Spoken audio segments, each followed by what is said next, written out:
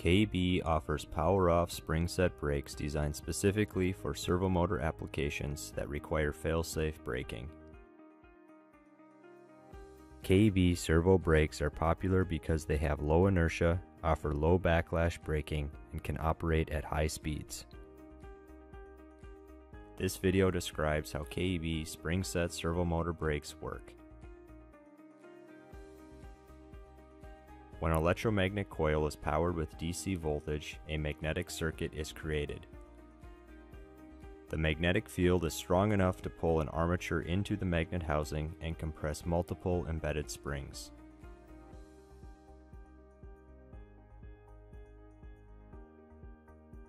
With the springs compressed, the friction lining, hub, and shaft are free to rotate.